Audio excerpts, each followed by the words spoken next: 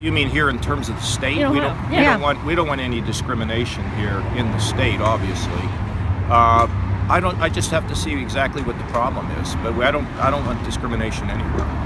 Well, advocates say they get calls all the time from people who are, kicked out of their housing or lose their jobs because they find out that they're gay, or these people have families. Well, I'd have to see. I'd have to check it out. Okay, I need to talk to our folks, but I don't want anybody being discriminated against because they happen to be gay.